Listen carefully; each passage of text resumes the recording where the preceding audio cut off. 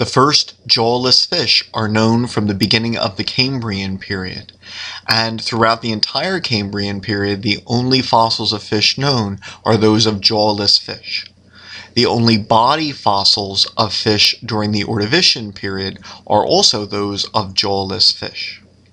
There are fossils of jawed fish, or gnathostomes, in the Silurian period, and in fact all four groups of jawed fish are known from the Silurian period.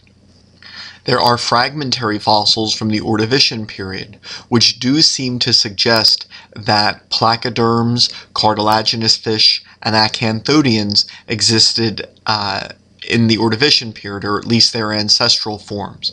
Unfortunately, because complete fossils are not known, these interpretations can be debated. Until body fossils of the ancestral jawed fish are known, the order of divergence of the various groups can be debated. However, it is generally thought that placoderms represent the most primitive branch of jawed vertebrates, since the other groups possess true teeth, a same pattern of tooth replacement, and similarities of the jaw attachment and brain case which placoderms lack.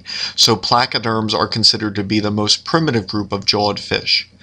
There are many similarities between placoderms and sharks, so that cartilaginous fish are thought to be the second most primitive group, followed by the acanthodians, which are considered to be transitional between cartilaginous fish and bony fish, and then finally bony fish, the osteichthyans, are considered to be the final group of jawed fish to evolve.